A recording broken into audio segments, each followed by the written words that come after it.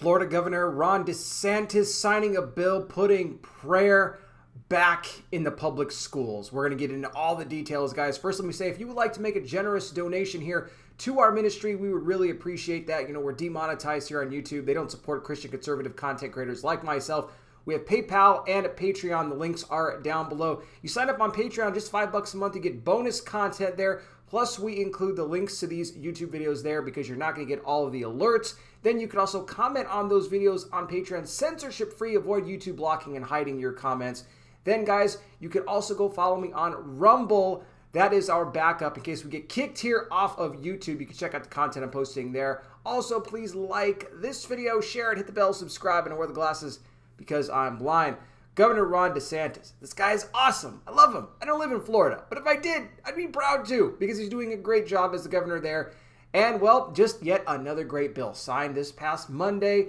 They're calling it the Moment of Silence in Public Schools Act. What this bill basically says is that all schools, K through 12, all the first period teachers will be required for at least a minute, maybe more than that in some cases, to allow students the opportunity to pray. They can just take it as a moment of silence in general, just to reflect.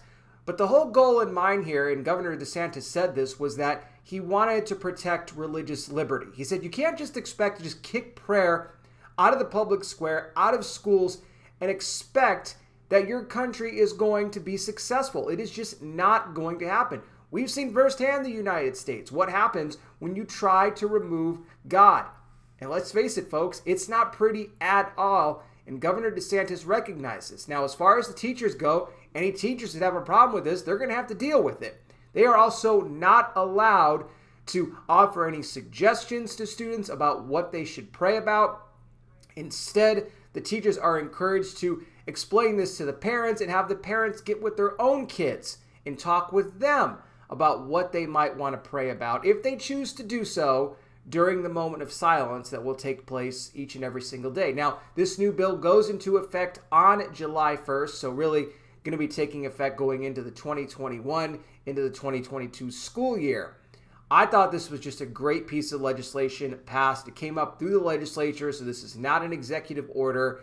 Good on Governor DeSantis. He also signed some other bills too, protecting Jewish communities. He expressed his just outpouring of support for Israel, backing them 100% as well. Not only will he be running for re-election in 2022 for governor of Florida, but also rumors possibly running for president in 2024. I hope he does. I think he would make a great president.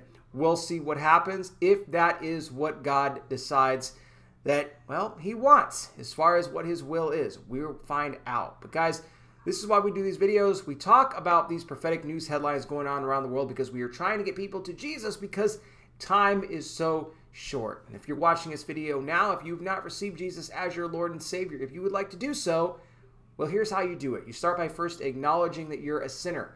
We all are. But God gave his son, Jesus Christ, to die on the cross for the sins of all the world. He died and rose again for you and me. He paid the cost. Now, what you have to do is you have to repent of your sin. Repent means to turn from your sin. Not just to say you're sorry, but to turn from a lifestyle, a habit, whatever it is in your life that's counter to what the Word of God says. You ask Jesus to forgive you. He'll wipe that sin away. The Bible says he won't even remember it anymore. And then you invite Jesus into your life to be your Lord and Savior. When you do that, you become born again, a child of God. You will have eternal life. Trust me when I tell you there is no greater decision you will ever make than the one you do to give your life to Christ. And I pray you make that decision today.